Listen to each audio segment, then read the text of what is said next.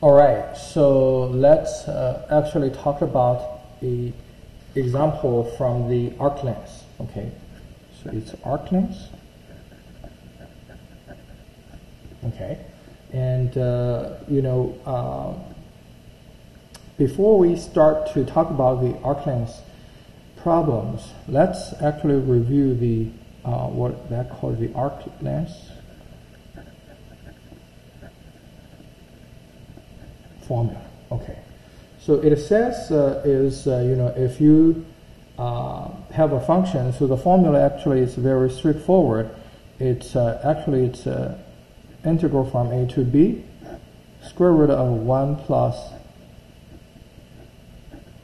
the derivative of the given function, and then square it, and then dx. Okay, so that's the arc length formula. Of course, you can rewrite it into 1 plus dy dx, square dx. That's also okay.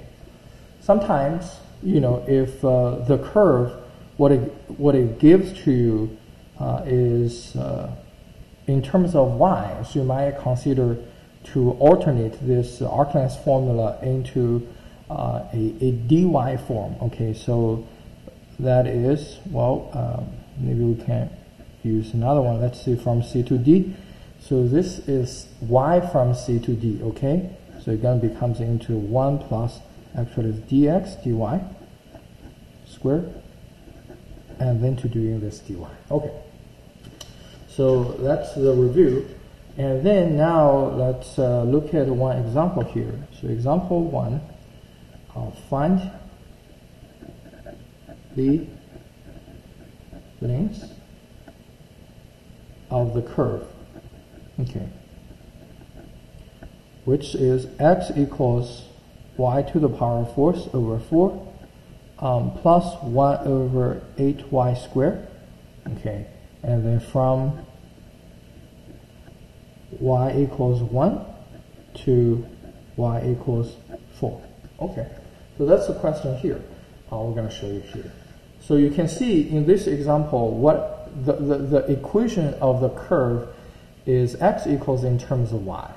So, and then it gives us y from 1 to 4. So we're going to apply actually in this format to handle this problem. So to do that, we know that we need to find the derivative of x with respect to y, and then square that, and then plus 1, and then we can evaluate this integral. So to start with, we have dx dy, which is the derivative of this, which gives us is y cubed, okay, based on this the power rule of the derivative. And then same thing for here, this 1 over y squared, you can think of this is, we can write into y4 over 4, and then plus 1 over 8 times y to the power of negative 2. So we can also apply power rule to handle this. So that is 1 over 8 times negative 2 times y to the power of negative 3. Okay, so so it turns out that after a simplification, we got a y cubed minus 1 over 4 y to the power of negative 3. So that's what we get. Okay. And then, so we got this part. The next step is to calculate 1 plus dx dy squared. So 1 plus dx dy squared, which is 1 plus y cubed minus y over 4 y to the power of negative 3 squared. Okay.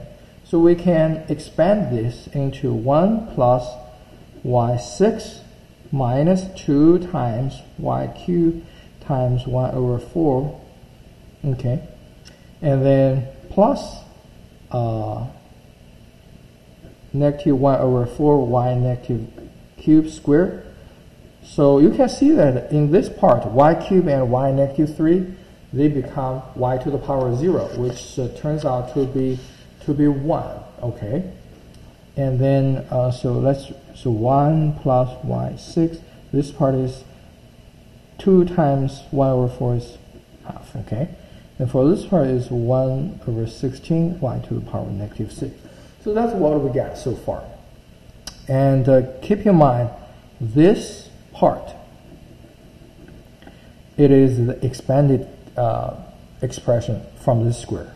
Okay, and it turns out that, you see guys, if I calculate those constants together, so it's gonna be y6 plus 1 over 2, right? Plus 1 over 16 y to the power of negative 6. All right, why I want to keep writing this form? Because if you do a comparison here, look at those two. The only difference is the sign in the middle expression, right? From negative 1 over 2 becomes into positive 1 over 2. And from here, we actually can get some inspiration, from the original square form. Because keep in mind, what we are calculating now, we're going to put this inside of a square root, okay? So if inside of a square root can be written into a perfect square form, and then that's going to help us a lot to simplify this problem. And you see, this is minus, this is plus. So it turns out that we can rewrite this, mimic this format into y cubed minus plus 1 over 4 y to the power of negative 3 squared. Okay, so you can easily to verify that. The first square gives you this, the last square gives you this, and then if you have 2 times this, and then times this y over 4 y to the power of negative 3, it turns out it's 1 over 2. Okay, so with this, things gonna become very easy to handle, because the formula integral, keep in mind, y is from 1 to 4, so let's write it down. 1 to 4, and I have a square root of this, and then square, so it cancel out. It's so let me maybe write it down here.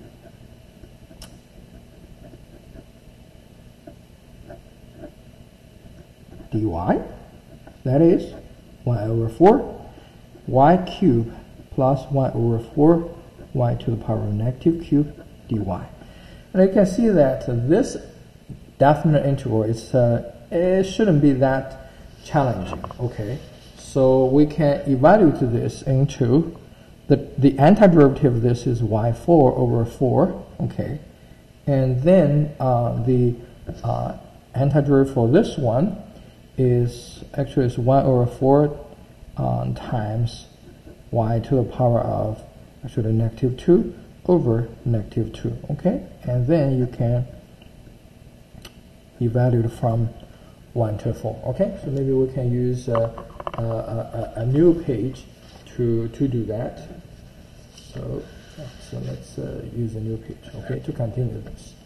And hold on, let me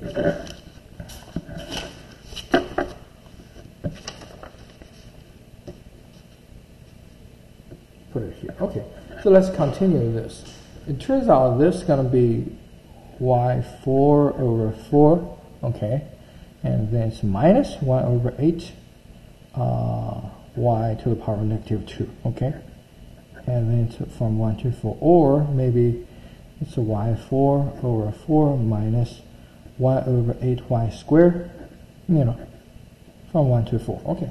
And then the rest part is just doing the calculation here. So plug 4 in, so 4 over 4 minus 1 over 8 times 4 squared, minus 1 4 over 4 minus 1 over 8 times 1 squared, and this is 4 cubed, okay, and this is minus 8 times 16 give us is 128, okay, and then this part is maybe it still use a bracket, minus this is 1 over 4 minus 1 over 8, okay. So it turns out this is 4 cubed minus 128, and this part is 1 over or 2 over 8 minus 1 over 8.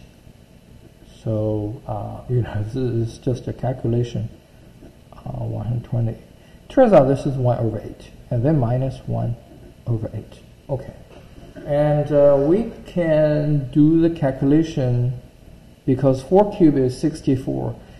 if so we have a 64 minus 128 minus 1 over 8. Now we can do even more. Okay, so this is what we can do.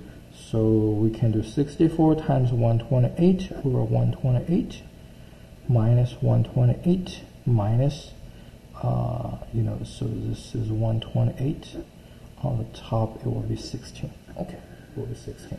Turns out 64 times 128 is going to be 8,192. Okay, and then you minus 1 minus 16 over 128. Oops. Okay, and then so after you do this calculation, it will give you 8,175 over 128. Okay, so and then we're done. Okay, so thank you for watching.